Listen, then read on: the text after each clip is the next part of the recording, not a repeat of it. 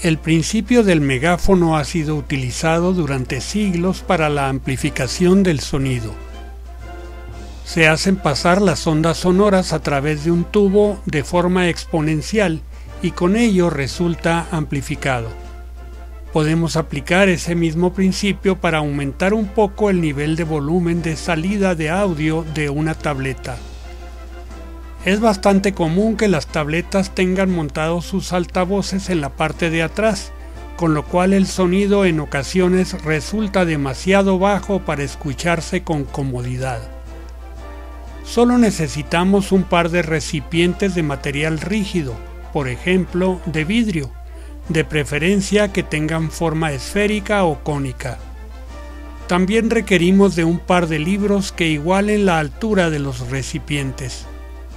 El siguiente paso es colocar la tableta apoyándola en los libros y los recipientes de manera que las ranuras de salida del sonido de la tableta queden sobre los recipientes, los cuales deben sobresalir para que el sonido se dirija hacia el usuario de la tableta.